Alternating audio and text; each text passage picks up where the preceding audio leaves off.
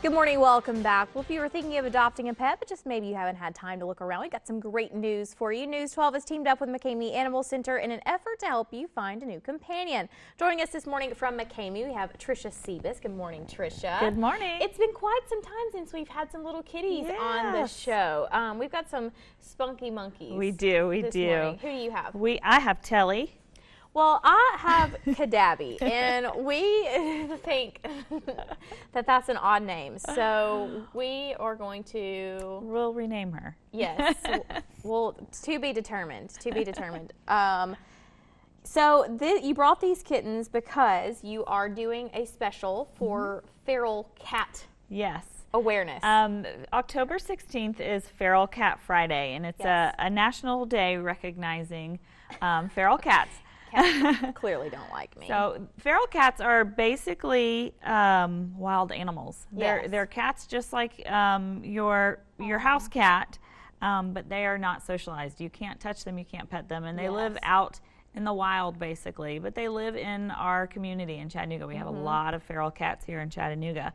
And so instead of bringing them into shelters, we can't adopt them out because they're not social. So what we do is a trap, neuter, return program where we trap them, we spay and neuter them, and we release them back out. They're out there, they have a food source somewhere because they are thriving, or we have caretakers around town that will feed them.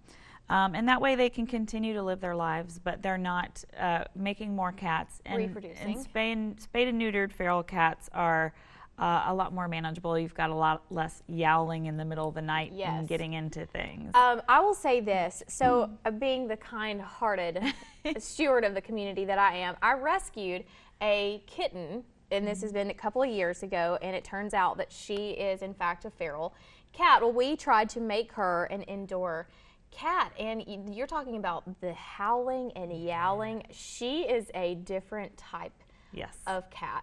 She is very odd. She minds her own business, though. I'll say there are good benefits to a feral cat. She minds her own business, but now don't touch her, don't talk to her, don't even look at her. You just put her food out, and she'll let you know when she needs something. They're interesting. They're very important, especially because we have a river running through our community because we have a lot of river rats. So feral cats take care of those river rats for us. So very good. Every part of the ecosystem is important. Circle of life. Yes. Circle of life. So every Friday we are doing free spay and neuter for feral cats. You have to be a Chattanooga City resident to participate, but if you have a feral cat hanging around your house or your business or your school, you can bring them into McKamey and we will spay and neuter that cat for free on Friday. Free Feral Friday. I'm not even going to attempt to say that. I know that I could not. You may have already said this, but I wanted to reiterate, at what age can you spay or neuter any animal, but especially cats? At what age? I know it's very young. It depends on the veterinarian. We're very fortunate that we have a veterinarian that does pediatric surgery, and he will do them as early as 6 weeks old, as long as they're 2 pounds and healthy. Okay, very good. So if you have a kitten or a puppy at home, but especially right now we're talking about cats, get in touch with McKamey and they can give you some good information. Tricia, thank you so much. We're going to put some information up on the screen. If you would like to adopt any of the amazing animals there at McKamey, you can always stop by and see them, give them a call, or head to their website at McKameyAnimalCenter.org. We're going to take a short break. Stay with us.